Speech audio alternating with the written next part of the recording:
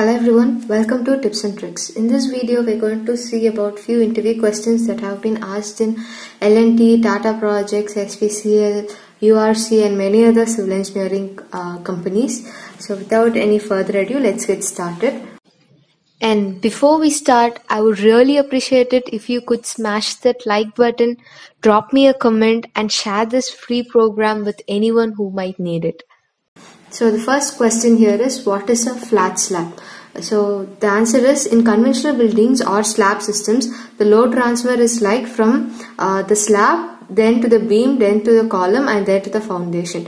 Whereas when we use flat slab, this can be avoided and the load from the slabs can be directly transferred to the columns. So that type of slab is called as a flat slab. And in flat slab, instead of beams, we will have two things called the drop panel and the column capital. These both will not run throughout the length of the slab. They will be provided only where the columns are there. So where this flat slab can be found is in underground parking systems, because in underground parking system already the basement height is going to be very less, and there if there are going to be beams, the beams will obviously be heavy, because they are in underground, and because since it is the lowermost part of the building, it will be carrying more load and the beams will be very heavily reinforced. So in order to avoid that, we will go for flat slabs. Next question is the difference between pretensioning and posttensioning of tendons in pre-stressed concrete structures. So the procedure for pretensioning in pre-stressed concrete structure is, first the wires or tendons are stressed. That is, they are pulled, and then the concrete is cast, poured, and sufficient strength is achieved, and after that the tendons are cut. So after that, since the tendons are cut, there will be transfer of stress. So something which we have to keep in mind is that here the stress is transferred only through the bond strength.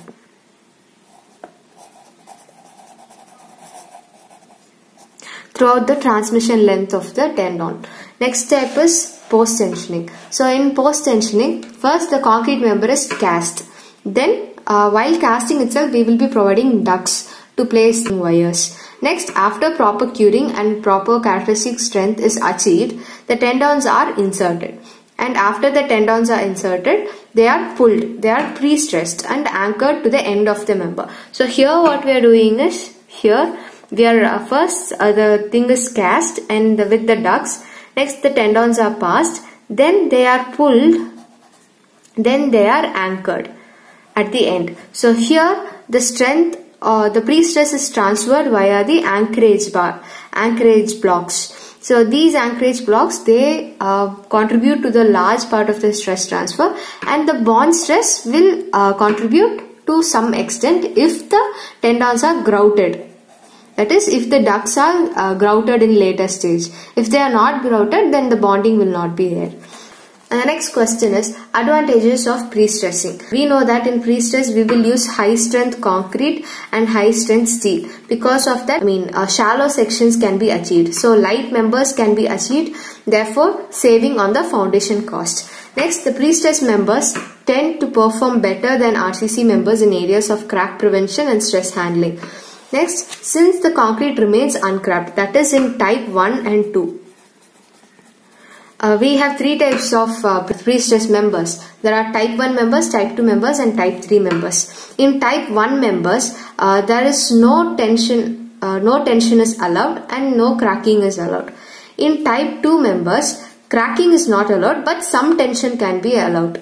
In type 3 members, tension is also allowed. Cracking is also allowed, but this cracking, it should be within the permissible limits. So these are the three types of pre-stressed concrete members. Therefore, in type 1 and 2, there is going to be no cracks present. So since there is going to be no cracks, the full moment of inertia can be utilized for taking the loads. And since there is going to be no cracks, steel corrosion is prevented and shear cracks does not occur.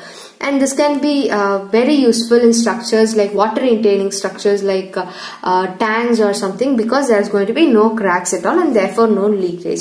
The next advantage is it is suitable for precasting. Since it's suitable for precasting, all the advantages of precasting is also applicable. Next, longer spans. This is the span to depth ratio. In RCC, the span to depth ratio is 28:1. Here it is 45:1. So it is obvious that it can be used for longer spans. Next question is advantages of steel over concrete. We know why we go for steel for industrial buildings, so that there will not be any supports between two ends of the building. That is one of the main reasons. So that is what is given here. Longer spans without supports can be made, and faster construction because everything is already casted. And next advantage is easily assembled and erected. This is true only if there is sufficient space for erection. Next is, since it is lightweight, the transport cost is less and so is the foundation cost.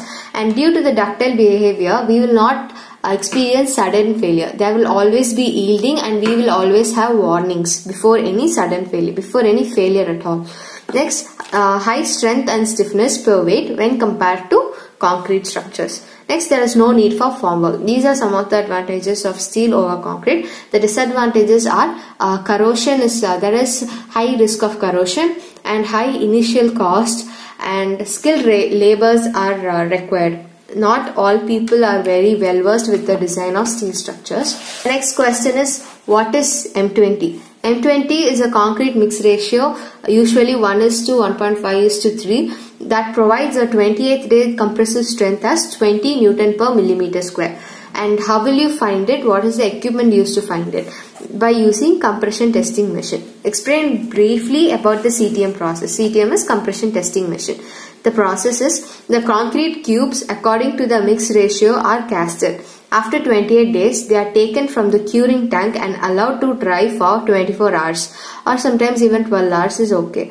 Then the cubes are placed in the CTM machine and loaded till failure. And the load at failure is noted, and that load gives us force.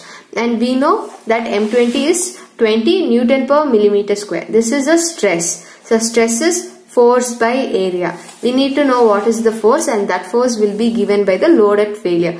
That will give us the force. Force divided by area. We already know the area of the cube. Force divided by area will give me the compressive stress. This is how we will find the compressive strength of a cube using CTM. Next is, what is the size of the cube used to cast? It is 150 by 150 by 150 mm. Next, the rate of loading of CTM. This is very important. It is 140 kg per centimeter square. The next question is, instead of a cube, if I use a cylinder, will my value reduce or increase? What they are asking is, this is my cylinder, this is my cube. Instead of using a cube, if I use a cylinder, when I'm using a cube, if I get 20 as my 20 Newton per mm square as my answer, what will be my compressive strength if I'm using a cylinder? Whether it will increase or decrease. The answer is, the value will reduce. And the reason is, why is the slenderness ratio of the cylinder is more than the cube. Therefore, less load is sufficient to cause failure. This is also explained by the size effect. Say if you are using a smaller cube of 100 by 100, that will give a higher value of compressive strength. So you can either use this logic or you can use slenderness ratio to come up with this answer. And when it is asked for the reason, giving slenderness ratio as an answer will sound more professional. That's it guys. Thank you so much for watching. I'll be posting more videos on this topic.